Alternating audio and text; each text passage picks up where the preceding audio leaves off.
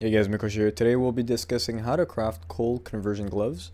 They are a very important part of the cold conversion tornado shot as they convert 60% of your physical damage, which means they are one of the most important items and it is one of your priority to actually get once you do the swap.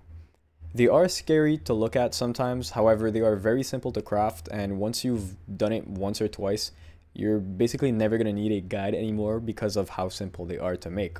Now, before we enter this video, I will assume a few things. The first one being that you watched my bow build, my bow crafting video, which means you understand what mods are able to roll on an item, which means the 3 suffix and 3 prefix, and how to use metacrafting to manipulate that to your advantages, as well as what exactly is fractured modifiers. So I'm just going to assume you know all of that. However, I will be explaining what is Eldritch currency and how to use Eldritch crafting.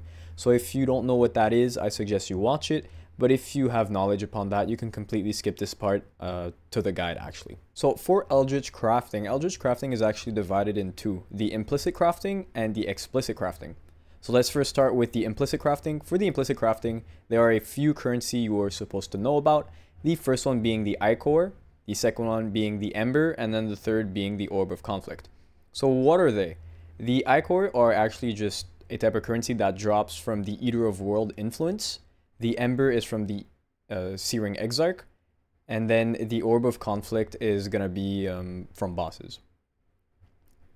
For the ichor and the ember, there are actually 4 types of currency in that category. They go from lesser, greater, grand, and exceptional. It's the same thing for the ember, lesser, greater, I don't have the grand one sadly, and then the exceptional. So what do they do? So what they're going to do is, if you have a non-influenced item, so if the item is already influenced by something else, it is you cannot use it. And what they're going to do is they're going to actually add a type of influence. So if you use the ichor, it's going to give the Eater of World influence. As you can see here, the gloves have turned blue, which means you have the influence of the Eater of World. Now, if you add the ember as well, it will become red and blue, which means you now have the Eater of World influence and Searing Exarch influence. What's really cool about that is they actually add implicits. So for every influence you have, it's going to add an implicit for a total of 2. So as you can see here, we have the 34% increase evasion and the add that amount of cold damage to attacks. Those are going to be 2 modifiers that you can add thanks to your ichors and your embers. As you can see here, they have the lesser tag. That means they are on the lower tier. That is actually tier 6, and there is 6 tiers to it. There's the lesser for tier 6, greater at tier 5, tier 4 is the grand, tier 3 is exceptional, the tier 2 is exquisite, and tier 1 is perfect. Now, if I add the greater, as you can see, it's going to become a greater, wild unique enemies. Now, if I add the grand, the tier is going to become grand. And if I add the, if I add the exceptional, it's going to become exceptional. Now, how do you go from exceptional to exquisite and exquisite to grand? You're going to be using something called the Orb of Conflict. So what does Orb of Conflict do? Is it's basically a 50-50 of augmenting one of the implicit and reduces one tier of these other implicit. So let's say I want my exceptional implicit to become exquisite. I would have to Orb of Conflict and hope that it brings it to exquisite. Now, it did not make it to exquisite, sorry. It made it from, it lowered one tier and it augmented the other one by 1 tier. So I would have to restart. It went to exceptional and the other one went to greater. Right? So it's always, you take 1 tier from one of the implicit and you give it to the other. Now, if I retry again, it goes back to grand. I retry again, exceptional, exquisite. Boom. I now have exquisite. As you can see, the second implicit that loses 1 tier, well, as I said, loses 1 tier up until the 6th tier. Example, you're on the 6th tier and it, it's a 50-50. Yeah. Let's say it reduces that tier and augments the other one. It will disappear under tier 6, okay? So there's no tier 7. So that's how you actually manipulate the implicits. And it is very powerful. You can make some, some decent items. For example, here you have the Hatred 30% increased aura effect and then the 20% increased effective non-curse auras. That's how you actually make those mods, is by using Eldritch Crafting for the implicits. Now there is a second part to Eldritch Crafting, which is Explicit Crafting. And you're going to be using 3 types of currency: the Chaos Orb, the Orb of Annulment, and the Exalted Orb. But they all have the Eldritch in front, right? So they are a bit different compared to the normal one. This is the normal Annulment, this is the normal Exalt, and this is the normal Chaos. So they are different, and why? Because they're going to change, well, they're going to affect your item in a different way depending on your implicits. So for all 3 of them, if the Searing Exarch is dominant, it will only affect the prefix. If the Eater of World is dominant, it will only affect the suffix. So as we know, a Chaos Orb will actually just roll all the modifiers on an item unpredictably. Now, if you had the Searing Exarch as dominant, so right now we don't have a Searing Exarch. So let's make the Searing Exarch dominant. By the way, if you use a lower tier currency on the item, it will actually lower the implicit. So as you can see here, we have a greater Eater of World. If I use a lesser, it will become a lesser. So let's say you want now to have the Searing Exarch as dominant because you only want to reroll your prefix. As you can see here, we have only 2 prefix and 2 suffix. If I reroll them, it will reroll the prefix, but the suffix do not change. Now, if on the opposite, you would have the Eater of World as dominant, it will reroll the suffixes. So my prefix are not going to change, and my suffix are going to change. And that works for the Orb of Annulment. So right now, my dominant is the Eater of World, which means it will only affect my suffix. So if I hit it, it will take off my suffix. And it will never take off my prefix because of the fact that my Eater of World is the dominant modifier, which means it's the higher tier. And same thing with Exalt. It's only going to Exalt Slam suffixes, and it will not Exalt Slam prefixes unless I change my dominant implicit to to Exarch, and then I would be able to slam for a prefix. So this is very useful because you're able to manipulate certain modifiers for your item. Now, when you're making basic gloves for cold conversion, you're only going to be using really implicit crafting, and the explicit crafting is not going to be used as much. However, if you want to go for the, higher tier cold conversion gloves, such as those ones, you will be using Eldritch Crafting for explicits as well. But it's always good to know more, and hopefully this part helped. So now let's get to the crafting of the actual gloves. All right, so let's hop on trade, first of all, to be talking about the bases of the gloves. There's usually going to be 2 bases I'm going to aim for depending on my budget. When you're on the entry level side, I like to go for the fractured suppressed spell damage chance. And if you have a lot more currency, I'm going to go for the increased damage with hits against chilled enemies. So let's just first of all talk about the entry level. I'm often going to aim for either tier 2 or tier 1 spell suppression. If you go for the tier 2 spell suppression, it's often going to cost just a few chaos. Right here we see that it costs between 10 to, let's say, 25 chaos safely at this time of the recording. However, if you jump to tier 1, it's often, I think, going to go to the 1 divines. Yeah, right here the base is going to cost 1 divine. And if you go for the max roll tier 1, so 14%, it's going to jump twice as much, maybe, 4 divines to get there.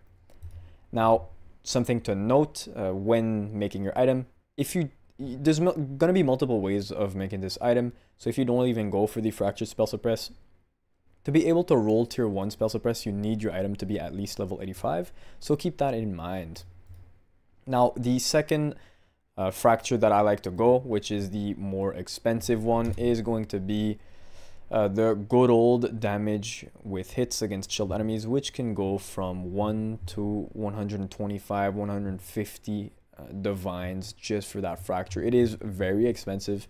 However, there is also the possibility of actually you doing it yourself. So if we go here for the fractured item, no. So this mod you cannot roll yourself. However, you can buy it. And right here you can buy it for, now those bases are int bases, so you would need to find a good base. Right here, let's say the Vol Gauntlet are okay as a base. It's 2 divines, and then you would have to actually just fracture it yourself, and the cost of that is fracturing orb is, let's say, 25 divines, and you have 1 chance on 4, so it's a 100 divine. The odds of you hitting that thing is going to be once every 100 divine, so it's a bit cheaper than the market. However, you could be lucky, you could be unlucky, so I like to buy my fractures because I am one unlucky motherfucker. Now let's go first with the lower end, right? Because I know a lot of players are not going to have 150 divines just to spend on the base of the item. So I like to go for either dex or a strength dex gloves. So I'm just going to go strength dex just for the example. We want at least level 80, and the quality doesn't really matter. Now you would have suppress. Sorry if you guys hear like a bit of shaking noise in the back. It's, I don't know, I wasn't able to set up the mic properly.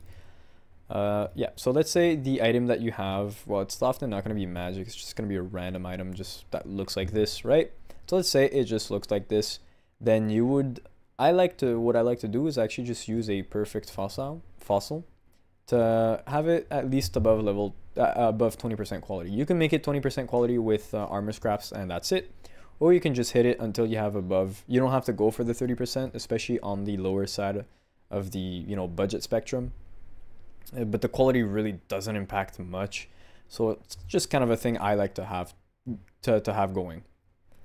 Now, how does crafting the glove work? So what I like to do is I like to finish up my suffixes, and then once my suffixes are done, I go for the unveil and for the cold convert, which is a prefix. And that's basically how you're going to make that's how I make every single pair of gloves. What are the best modifiers as suffixes? It's going to be spell suppress, any tier 1 attribute, chaos resistance, and attack speed. Now we have the spell suppress already as it is fractured, and we can actually guarantee attack speed thanks to the essence of zeal. So the higher the tier, the more expensive it is, right? So I'm going to go for tier 1 in this example, but if you don't have the currency, you can always go for a lower tier of essence. So no matter what you hit with your essence, you're always going to get the attack speed, and then you're going to roll until you have something that is interesting. We don't want any resistance. Tier 7 dexterity is sad, and fire resistance, no. So let's just roll. You could, accuracy, I like to have an accuracy roll as well when I'm lower level, which means I don't have enough points to spec into accuracy in the tree because of omniscience. You know, omniscience reduces your accuracy because you don't have any dexterity. However, I often, like, the moment I have enough levels, so 92, 93, I don't really need more accuracy. So I'm just gonna roll until I have what I want, if I ever get what I want. Okay, tier 2 dexterity, you could settle depending on your budget. We are going to settle because this is going to be the lower end. Now we have our suffixes that are completely full, and the next step is going to be adding the metamod suffix cannot be changed. Right. Now let's just say you were rolling your essences and all of your modifiers are full, so you cannot craft this on the bench. What do? Usually you would have to use the Orb of Annulment, which removes a random modifier from the item. However, by doing so, you run the risk of annulling your attack speed and your dexterity, which you don't want. That's a 40% chance of you breaking your item. Now, because this is a piece of armor, we actually have access to the Eldritch crafting, which was explained earlier on in the video. We don't want to touch our suffix, which means we want our Eldritch currency to only affect prefixes. So to do that, we're going to use something called the Eldritch Orb of Annulment, and we need the Searing Exarch to be dominant, to be only to remove only prefix. So Searing Exarch, as we remember, is red. So just make sure, if you don't have any implicit, well, you can just hit a lesser. But let's say you had a Grand Ichor, so the blue one, you would have to use a lesser to make it lower tier, and then use, you know, a greater orb for the red one, so then you could safely annul.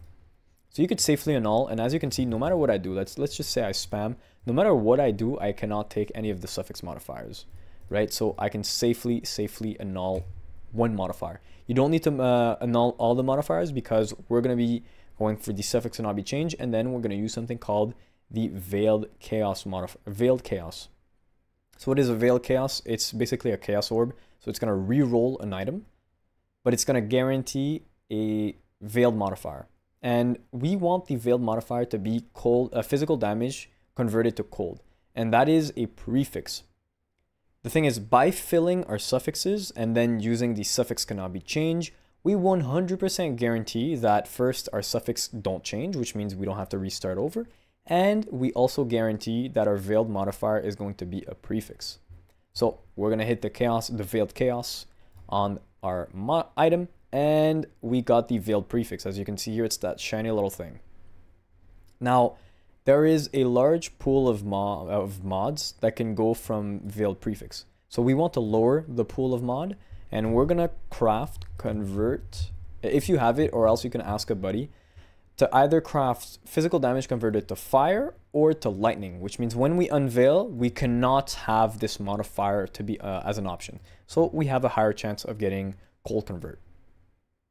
We will unveil, and look at this, we were lucky. Physical damage converted to cold. Our next step will then be, well, before we get to the next step, let's just say you unveiled and it did not give you the cold damage. What do? You pick a random modifier, you craft suffix cannot be changed, and you start the process all over again. Now you might get an extra modifier or two. If you get an extra two modifiers, please annul. Basically all you're gonna have to do is just Eldritch annul, and hopefully hit something that is not your Veiled prefix. Now tier 4 life is okay, to be honest, so I would keep it. I would craft yet again convert, and hopefully we hit cold damage this time. Unlucky, you would have to restart, and it might take a few times for you to actually hit it. Now we were lucky yet again, we got the cold convert. Now we have 5 modifiers that are done, and there is one last modifier that we want, which is going to be on the bench. I like to craft life on the bench. However, here we have a prefix that is life, which means we cannot craft. And the second modifier that I like to go is going to be damage during flask effect.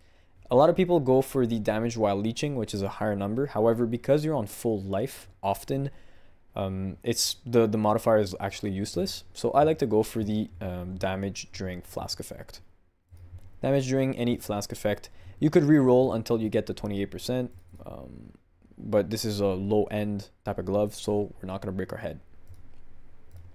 Finally, the last step to your gloves is going to be rolling your implicits. So you're actually going to aim for something. The best implicit for the blue guys, so the Eater of World, is going to be physical damage converted to cold, right, for the total of 60%. And the best one for the red one, or the Exarch, Searing Exarch, is going to be either attack speed, I think it's going to be, or gain 1 rage per number of second.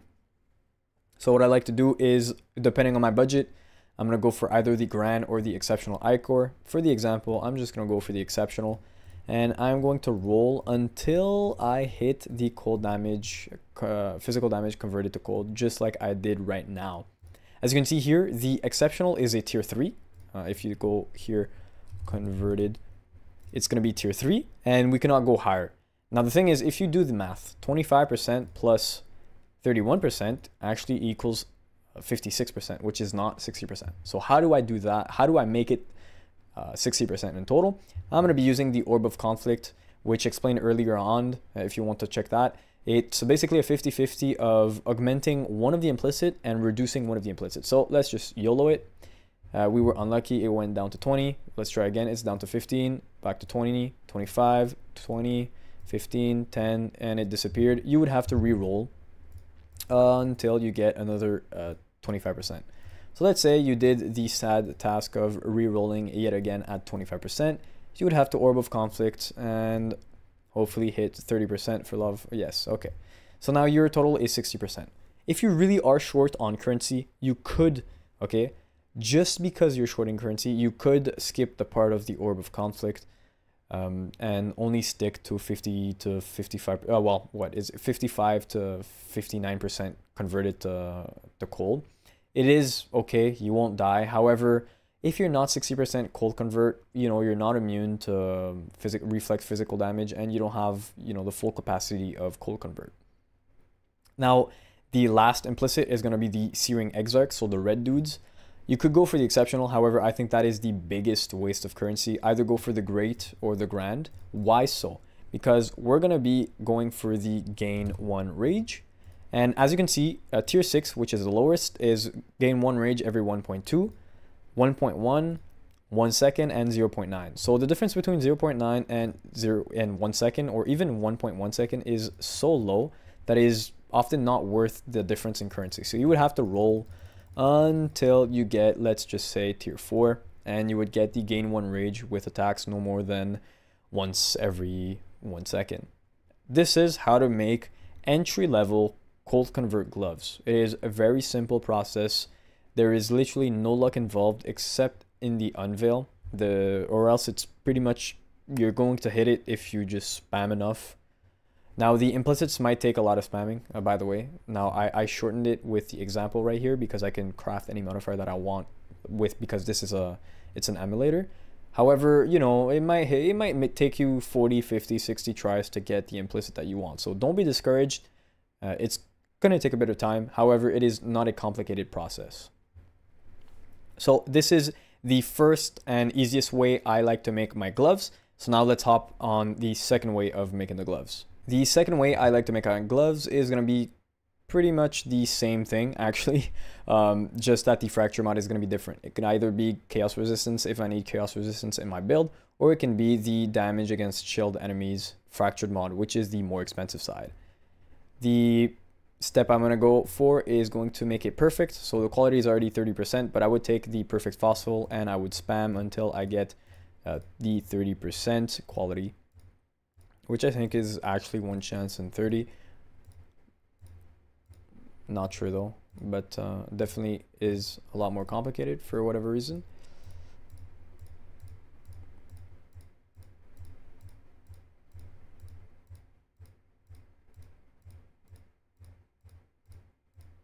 Oh, okay. So we hit the 30%. Next step is I'm going to go for the essences. Essence of Zeal for attack speed, the highest tier possible.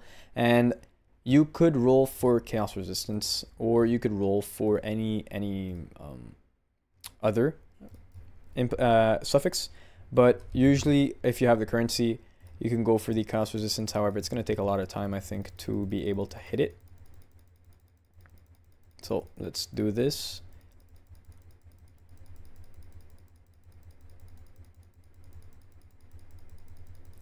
But yeah, I completely forgot actually, but another modifier that's actually sometimes better, is spell suppression, which I was lucky I actually had spell suppression. So it's either going to be chaos resistance, or spell suppression. So attack speed, damage against shield enemies, suppress, or chaos resistance is actually what I like to go for. The next step is going to be suffix cannot be changed. We're going to unveil yet again. We're going to block for the convert, right, with either fire or lightning, and hopefully we hit the cold damage. Boom, we were lucky, we hit the cold damage. Next step is life, well, not life. For the next step is actually exalt slam this. Armor evasion, okay, that's a random modifier. We go for life and we craft life onto our gloves and hopefully hit 70, please. Good. All right, and final step will be Eldritch currency. I'm going to go for the exceptional. Well, this time I actually have 35% on the unveil, which means I don't need to Orb of Conflict my tier 3 because my tier 3 is at 25%, but 25 plus 35 equals exactly 60. So I'm going to roll until I hit cold damage converted. So here I have the wild unique, so that was not good. We're going to roll until we have it. It might take 50, 60 tries, but you will hit the 25. Now, if this wasn't 35% on the prefix, you would have to Orb of Conflict, but we were lucky this time. Now it's going to be time for the red guy, and we're going to go for the gain 1 rage every no more than once every second. So we hit gain 1 rage with attacks no more than once every 0.9 seconds, and boom, this is how to make the second pair of gloves, which is going to be the higher end type of gloves. Now, sorry for that swap. I've shown the example in like in the beginning of the video. I had a different type of glove which actually had an abyssal socket, and a lot of players actually think that it is very complicated to do so. It is really simple, and I'm going to show you guys how to do that, which is what I actually like to go for on my higher end. I just like to stack abyssal jewels in the end, just for funds. So let me just delete everything. So this would be your gloves, and you would need it to make it rare. So if it's blue or magic, you would use a I always forget the name of that thing. What is it called again? Well, this. Then you would upgrade it to rare, and then you would actually use fossil craft. Well, make it 30% first of all, and then you would actually use fossil crafting for the hollow.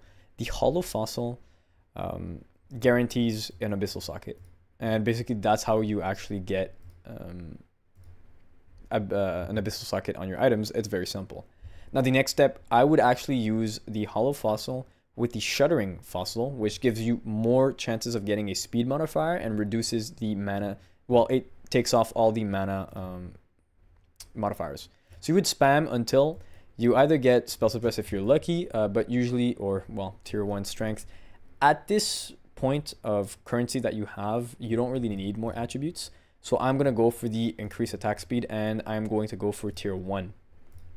So I'm going to roll until I hit tier 1 attack speed.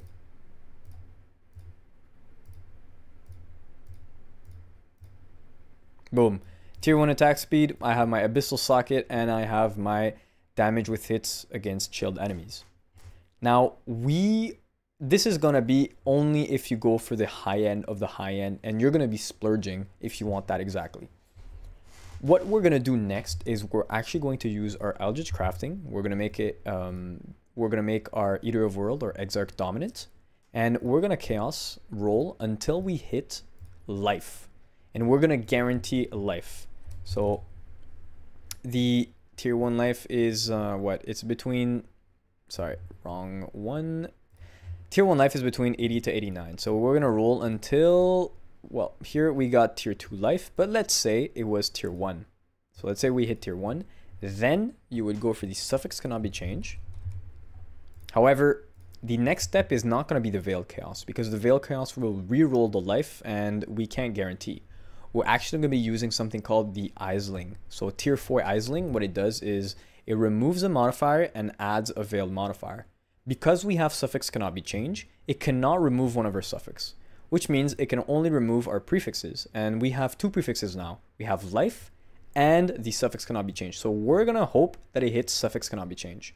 So we're going to Eisling Veil, and it removed their life. If that happens, you would have to go back to your Eldritch Crafting, re-roll your prefixes until you get life, and then go back suffix cannot be changed. We're not going to redo that because that's just going to take too much time. Let's say, you're lucky, it hit the suffix cannot be changed. Then you would craft convert to guarantee that we don't get at least one of them. And you would unveil for the cold damage converted. Unlucky, we got the physical damage converted to lightning. If that happens, you would have to Eldritch Currency annul to hopefully annul the physical damage converted. We were unlucky, we hit life. You would need to chaos and reroll life all over again. But let's just say we were lucky. I hope. No. Let's say we were lucky, or well, let's say you just reroll because, well, I can never be lucky. We go back to suffix cannot be changed. We Eisling again. Oop, I almost messed up. We go back to blocking convert, fire, and you would unveil for converted to cold. We got lightning. You would repeat the process all the way until you get converted to cold. And your prefixes are, your explicits are done. Now all you're gonna have to do is change for during flask effect, right? You can't craft life if you have life as a modifier already. So craft this, and now it's gonna be time to craft the implicit. So back to exceptional ichor until you get the convert. Tier 3. Now, because we don't have 35%, you would have to Orb of Conflict to 30%. We were lucky. And then time to use the red dudes, so the embers, to get the gain 1 rage no more than, well, depending on the tier, no more than once or 0.9 seconds. And this is how you make, you know, pretty much the highest tier of gloves you can go for Tornado Shot. This is what I use. Well, this is what I used to use. However, I think with this amount of currency invested, it's actually better to go for multi-link gloves, which is something I'm going to be discussing in my next build guide. But if you really want to go for the high-end gloves, this is pretty high-end. You have the Abyssal Socket, attack speed, damage against shield enemies. You have tier 1 life, and you got all that conversion that you want.